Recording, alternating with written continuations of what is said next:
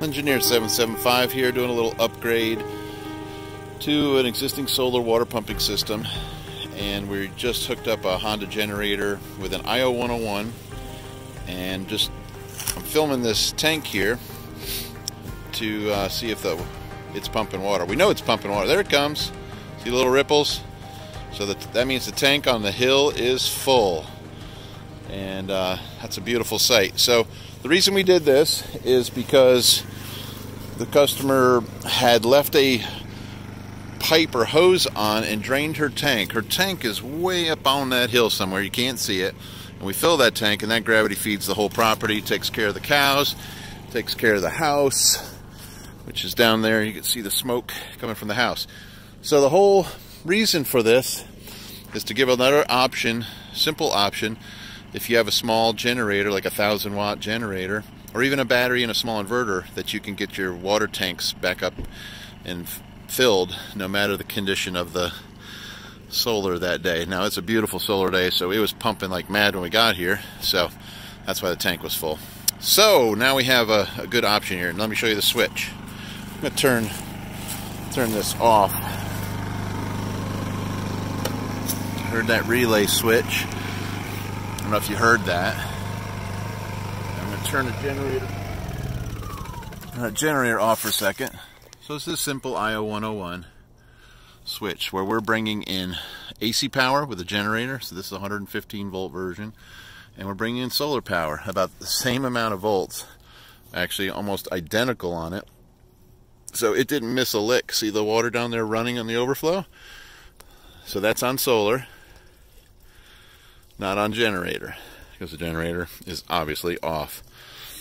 And then if I check here, we should have, it's not pumping much, but yeah, 0.4 amps times 120 volts. Doesn't take much to make this pump work. So she's working just fine. So now we have 2 points of disconnect. This disconnect was already here. We just added an IO101. And so that should make her happy. That gives her a way. There's no power here, but this gives you a way to recover if you have gas or just need extra water. Just need a small generator to get your tank full again so that it's overflowing. We're going to eventually take this overflow probably down to our pond or to another water feature. And so that's pretty much it. So a little quick solar pit stop here to just add a little versatility to one of our solar water pumping systems. And this was one of the first top of pole mounts that we used, this type of pole mount, and they've improved it a little bit even since then with some clips.